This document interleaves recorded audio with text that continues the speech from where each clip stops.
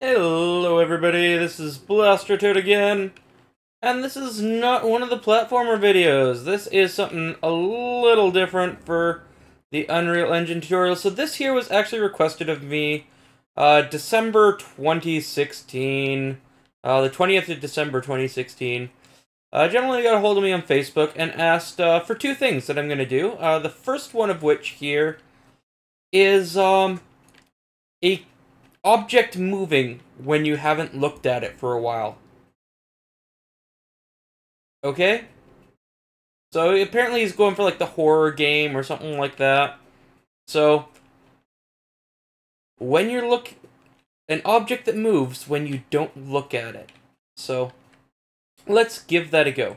So I'm here in my gun soccer project just so that I have a character that moves around. This way we don't have to rebuild this. And what we're gonna do is we are gonna build something from scratch. So we are going to get a new blueprint class, and we're gonna make a pawn. Doesn't have to be a pawn. No, it could have been an actor, but we'll just make it a pawn in case we want to possess it later. And this is gonna be our angel. For those of you who don't know what I'm referencing here with Weeping Angel, go watch some Doctor Who, please. You sadden me. Okay. So, we're going to add a component. Our component is going to be a cube. I am going to stretch out this cube. Just so we have a larger, more intimidating object to follow us around. Okay.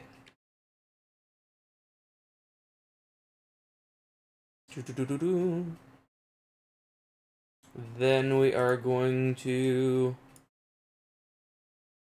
what are we going to do? We're going to do this on event tick. I think that's the best way to do this, is event tick.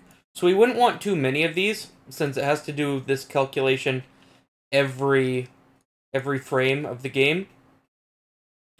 But to have a couple of these, I think like 3 or 4 of these things that move when you aren't looking at it, and you're trying to keep them in your view, is going to be scary enough. So the main thing that we're going to be using is... was recently rendered. Okay, so this is a fairly new node, as far as I'm aware.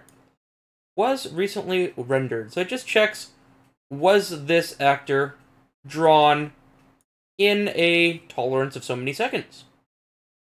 So let's do, 5. Was this actor drawn within the last 5 seconds? And then we're going to do a branch, because this is returning a boolean. We're going to do a branch here. So if it was drawn, we do nothing. Okay? Because we've looked at it, and it's not moving. But if it was not drawn recently, we are going to get... Can we get a look at direction? Direction. Direction. I'm sure there's something to rotate to.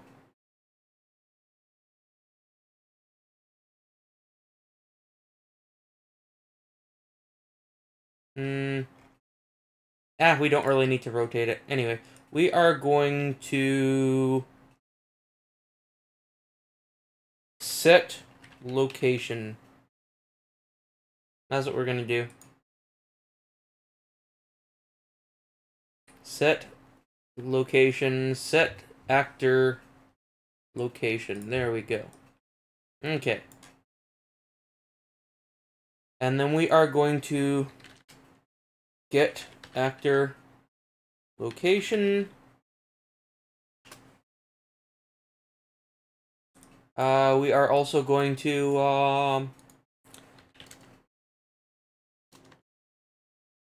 of class, get all actors of class. So this is going to give us all the actors of a specific class. And we are going to make that player. So it's going to find all of our players out in the world. Okay. And we're going to do a for each.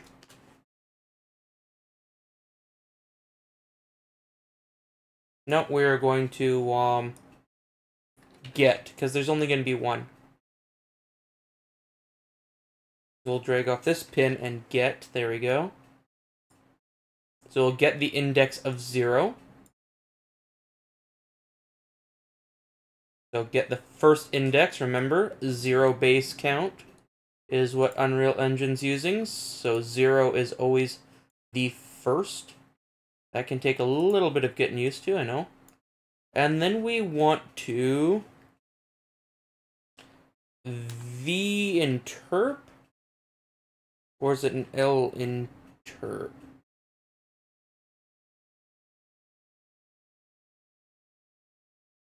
Anyway, we're going to type in interp. v-interp 2, that's what we want to get. And we're going to get our current location of our angel, so just getting itself. And then this one here, we are also going to get its current location. And that's where we're going to. Okay. And then delta time. We are going to, how are we going to judge that time? Oh, we're going to say it takes, they're fast. They only take 20 seconds to get to you, no matter where they're at. And an interp speed of, let's try with 0.5 and see what that does for us. So, what this should do is check every frame of the game if the angel was recently drawn, and by recent we mean the last 5 seconds. It wouldn't hurt to make this a variable so that we can set different angels to different time periods. Okay, we are then going to get actors of class player, and we're just going to get the first one. It's going to get the closest player, okay? The first one that it gets from its list. And then we are going to do a vector interpolation. So it is going to slowly interpret itself, or quickly. We're going to have to play with these values, really. So it's going to interpret from its current location to the location of the actor. So it's going to try to move to the actor. And it's going to get somewhere in there and set the location between those points. So, let's... Oh, I guess we need to put our Weeping Angel out here. Oh, our Weeping Angel is freaking huge. Okay.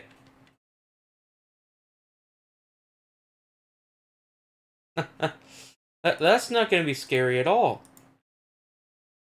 Hello, freaking huge thing. 1, 2, 3. Oh, you're still there. 1, 2, 3, 4. Oh, you're still there. 1, 2, 3, 4, 5, 6, 7. Why are you not coming for me?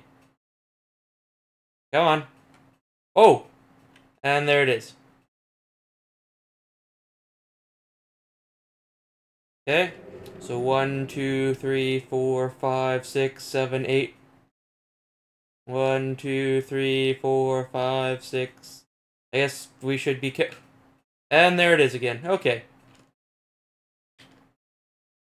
So yeah, we might want to change these variables a bit. So let's see if we do like a 1 there, and it's gonna take 60 seconds, okay? And it's gonna take 3 seconds of looking away. So if I look away for 3 seconds, it's gonna start moving. Time since last tick, 60. Okay, I'm really not sure how this is working. Okay, let's do this instead as a test. So we're gonna see how that actually moves towards me. Oh, okay. Gonna set that to 1, that to 1. Okay, so it's still coming like right after us. We're going to set this to a 20. Let's see what that does. No, that's still coming for us. Way too quick. 0.1. So this vinterp2, I'm just playing with values to see. There we go. So the lower the value there. Okay. And then what happens if we do like 5 there? Does that make it slower? No, that makes it faster. What if we do like a 0.2 over here? There we go.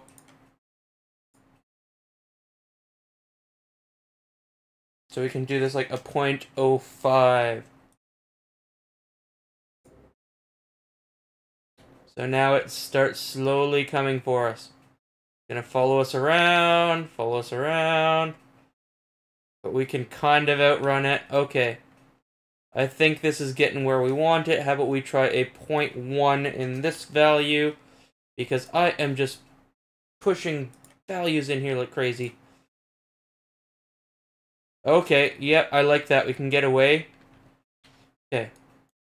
So, now we are going to use our recently rendered.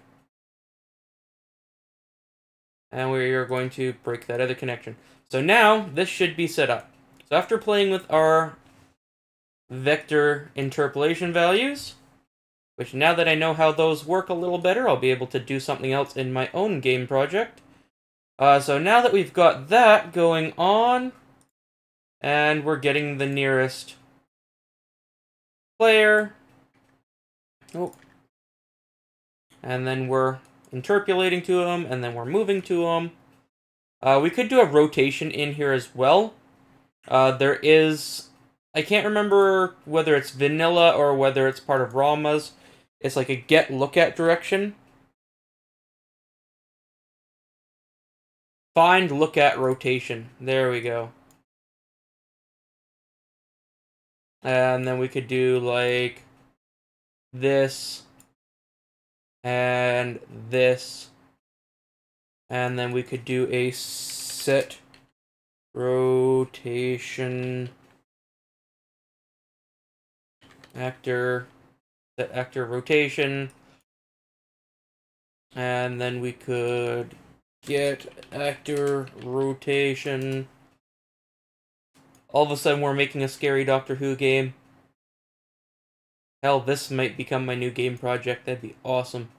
And then we're going to do a R interp 2. R interp 2. Or, better yet, we could do a T interp 2. Okay? So, we could split that, and split that, and we will get rid of those, and set actor transform. There we go. So we're going to take care of everything in one node. So instead of doing a vector and a rotator, we're going to do everything as a transform.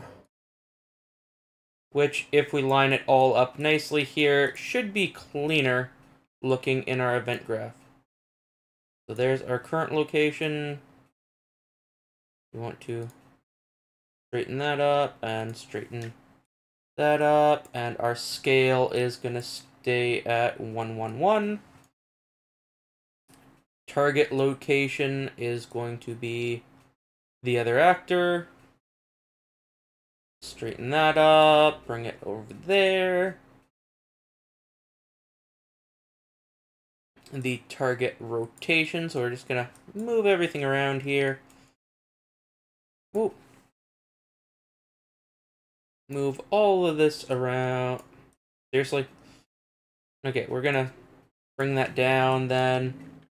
Instead, we are going to move this up like that. We are then going to find this look at rotation from our angel's location and our actor's location. And that is going to be our new rotation value. And a scale of 1 still. And we can straighten that up and move that node around just like that. And then we're going to do a 0.1 and a 0.05 so that we can still outrun it. But when we go in and do a puzzle of some sort in our game, and we take time, it is going to catch up with us. Straighten connection. There we go. We'll move all this up just a bit for tidiness sakes. And we're actually going to straighten here and straighten. Keeping all of the blueprints nice and clean so that we can easily read it later. There is a point to cleaning up your blueprints. So that should set our rotation. We are going to go back to our previous setup to test that out. So it now rotates to look at us as well.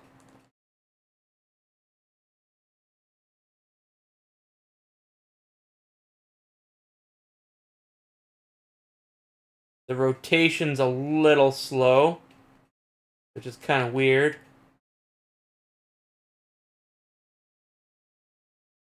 But hey, whatever. It is rotating to look at us now. So we are now going to set this up. So break that link. So now we are relying again on our recently rendered view. Okay, so if we're looking at it, nothing. And then 1, 2, 3, 4. Hello! And walk away. 1, 2, 3. 1, 2, 3, 4. Next time he should be right on us. 1, 2, 3. 1, 2, 3, 4. Yep, that works as intended. So there you go. We can have a weeping angel-esque creature that follows you around when you are not looking at it. Let's do one more time a quick run through. So we have our actor here. We open up our actor. We are on event tick. Checking was recently rendered. Okay. And the tolerance of how many seconds ago it was recently rendered.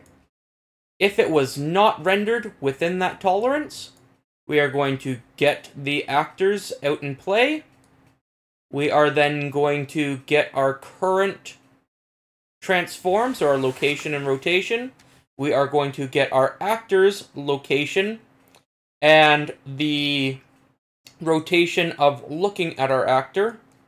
And then we set that with a set transform node. Okay?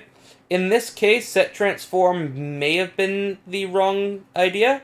Maybe the original set the rotation and the location separately so that it can turn quicker than it'll turn quicker and look at you and then start moving. Might be a better idea. But who knows? We'll leave that up to the end user. But that is a very interesting little mechanic of having something chase you when you're not looking at it. And yeah, hope that's helpful to you. Hopefully you enjoy that tutorial. And we'll see you all next time. Bye for now.